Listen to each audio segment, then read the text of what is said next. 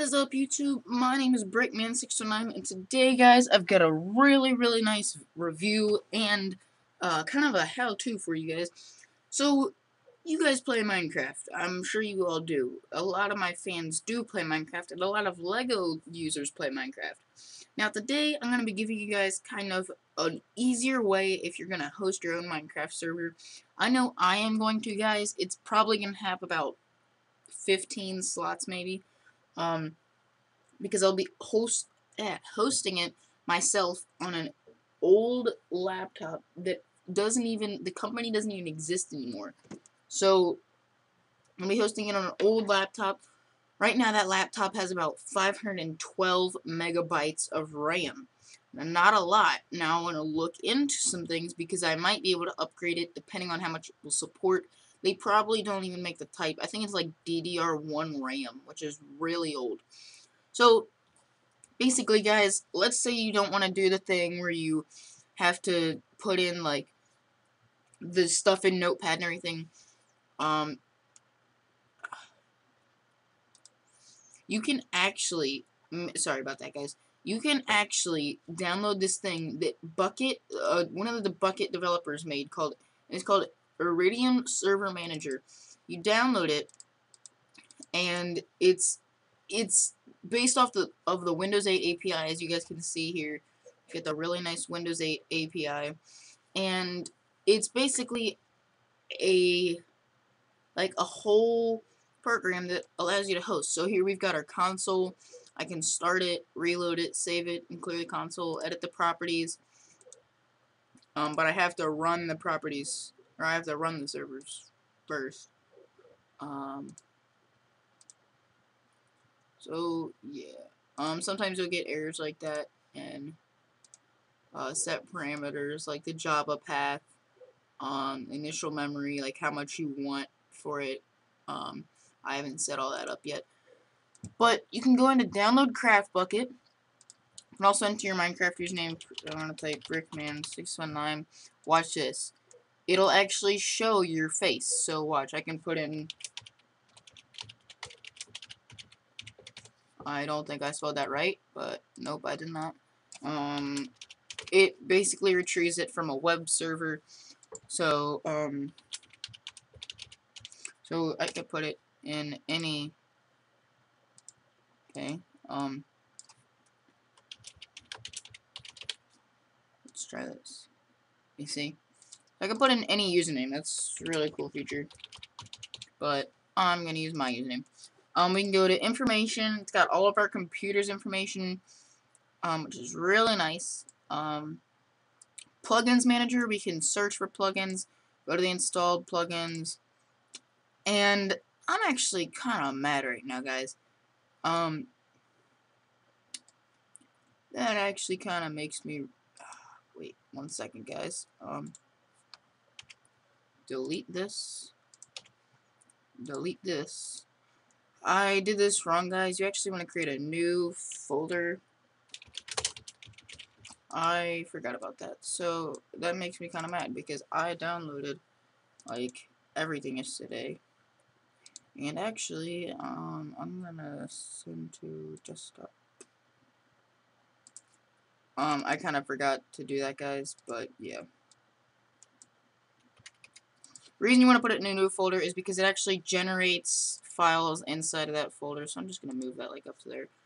So, like I said, guys, Windows 8 API, I'm probably going to be working with the developer on this program. I contacted them, asking if they'd like any help with it, or if I could help them. So, actually, I do not want to start it because I need to download Craft Bucket. I want to go to download Craft Bucket. I want to do the stable build, and it will download Craft Bucket for you guys, which is really cool.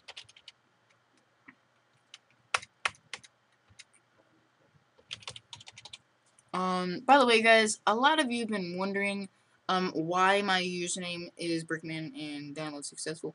Why my username is Brickman609. The reason my username is Brickman609, and do not say, oh, you must like WWE because Rey Mysterio is 619. No, I actually don't watch WWE. Here are two things that I'd like to tell you guys right now. One, I came up with Brickman609 because I knew a lot of people on YouTube, like BrickBoys518, had Brick Boys. Well, I'm a man, so I started Brickman, which has to do with Legos. So Brickman, and then 619, I got from two reasons. One, if I add 1 to each of the 5 and the 5 and the 8 in Brick Boys 518, it gets 619. Also, I kind of just thought of a number. I was like thinking of numbers, and for whatever reason, 619 popped in my head. So as we see, the server started. Sometimes it'll say like can't keep up and all that. We can press clear console, which will do this. I can type like stop in this, or I can do it over here. But if I execute, you see it'll stop it. I can go edit server properties. We've got all of our properties that pop up in this window right here. So like BM619's MC server. Oh no, dang it.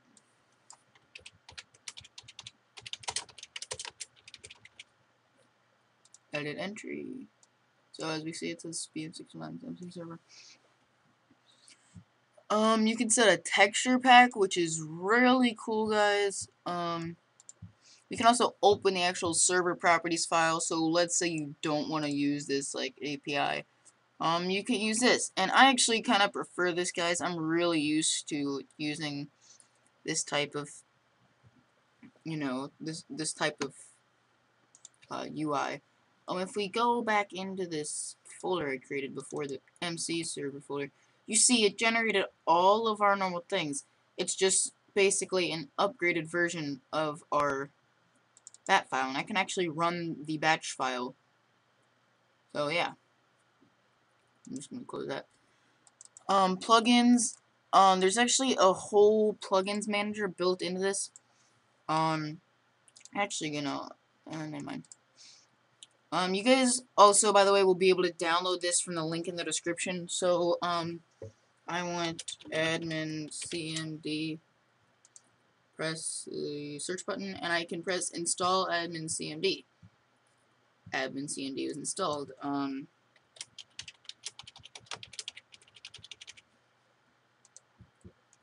Install. Recommended is coming soon, guys. And it also has, like, the, see, like, if I type in a letter, like, E, or,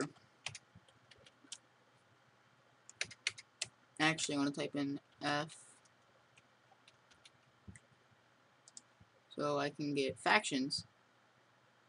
And you can't press enter, guys. You actually have to press the little search icon, which is okay. We can go installed plugins. So yeah, guys, it's a really, really nice program.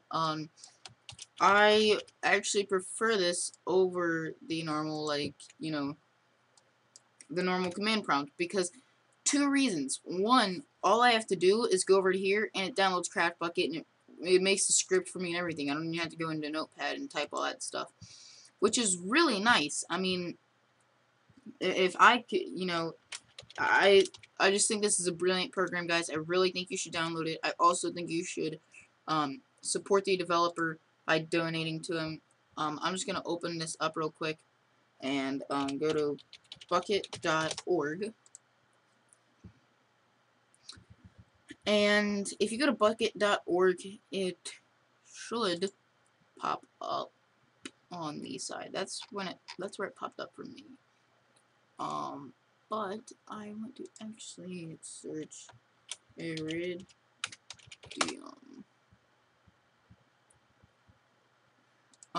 So here it is, guys. This link will be in the description to the link will be in the description for the what you call it.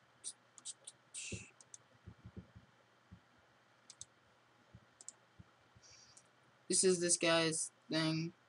He's actually made a plugin, Teleport Plus. But yeah, guys, so the link to their actual website, iridiumpowered.webs.com, will be in the description. A very nice website, I must say, too, guys. This is a very nice website for a subdomain. And to download this, you just go up here to the Downloads tab. Sorry if my computer is lagging at all, guys. It's because I'm recording and I got a ton of things open.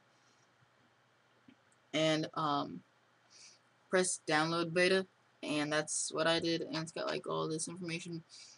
So yeah, guys, go ahead, donate to them. They've got a really, really nice program made here. I can go installed plugins. I can like click on one. I can delete them. I'm actually I can open up the plugins folder, and when I run the server, guys, you will see. You guys will see that it will actually, our plugins will generate, and I thought that was really nice. If I like open this up and go plugins, you see it'll generate them. So yeah, guys, I recommend you all use this. It's a lot easier than using, you know, the normal server console, because it's got everything built into one. So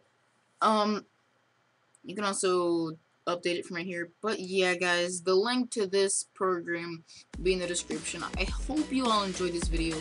My name is Brickman609, and I bid you all a farewell.